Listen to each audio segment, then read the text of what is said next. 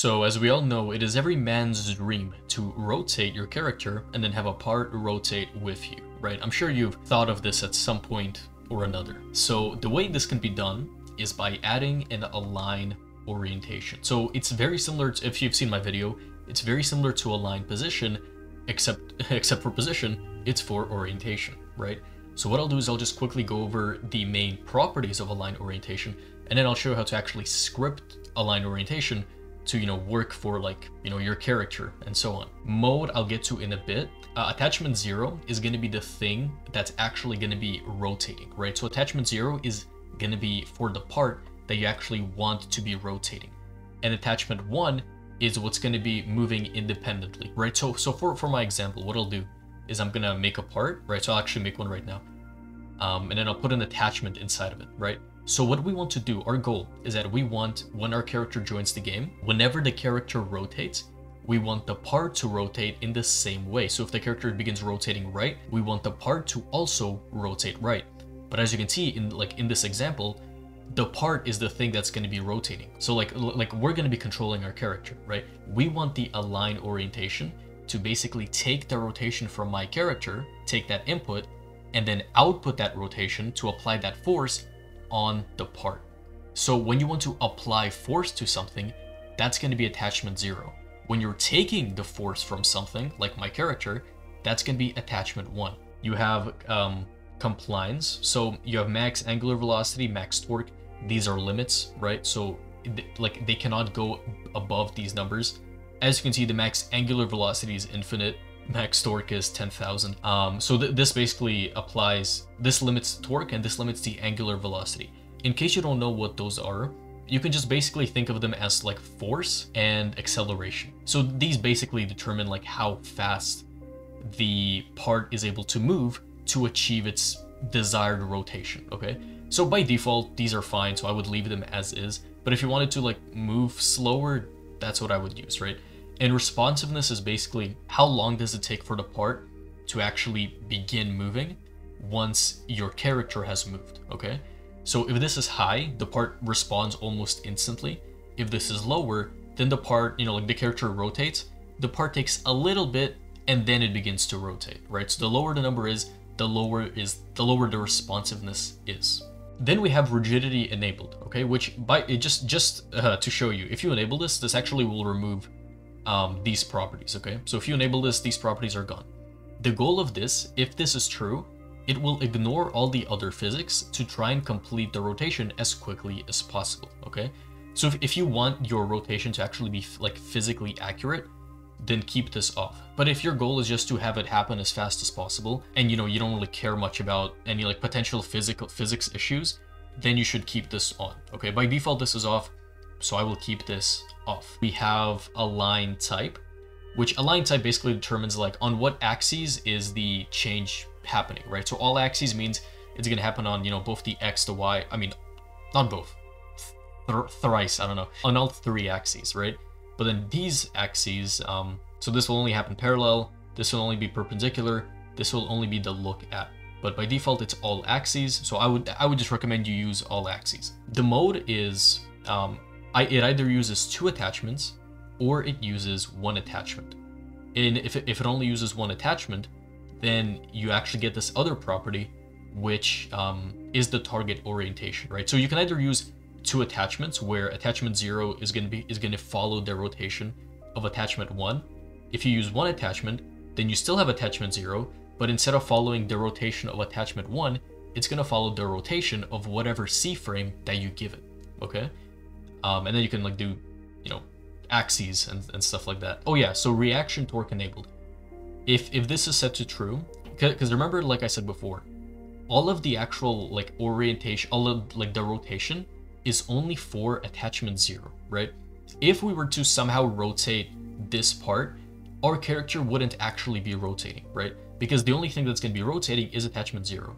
But if you set this to true, then both will be rotating, okay? So if let's say attachment 0 is rotating, and if this is true, then attachment 1 will also rotate in the same way as attachment 0 is, okay? But if this is set to false, then only attachment 0 is going to be rotating, and attachment 1 will not rotate unless like by external forces, such as the player controlling the character, right? And I believe that's all the properties. So I'll actually show you how we can use this in an actual script, okay? So I'll delete this. So we have our part, we have the attachment, right? I'll just make a script in the workspace, okay? And I'll say game.players.player added connect function player. So whenever a new player joins the game, we're gonna fire this event, we're gonna do something in here, and it actually gives us the player who joined the game. Now, in a real game scenario, we probably don't want to just have one part, because what if a second player joins? What then, right? But again, just for this example, because we're implying that only I'm going to be joining, I'll just have one part. So I'll say local, I'll actually say part attachment, because we don't care about the part, we just want the attachment, right? Is equal to workspace.part.attachment. Okay, so we have that. Then we need to get the attachment of the player's character, right? Which we can either add our own attachment, right? So we could, create like do instance.new attachment, or we could just use a pre-existing one. So if we look at the character, you could use any. So the head has a hat attachment. Okay, so it has an attachment already built in that's called hat attachment. So let's actually just use that. Okay, so first we need to get the player's character, which I'll do by saying local car is equal to player character, or in case the player character is still loading, because that sometimes happens, right? Like the player joins and then, their character is still being loaded. And if we just leave this as is and the character hasn't loaded yet, this will cause us an error.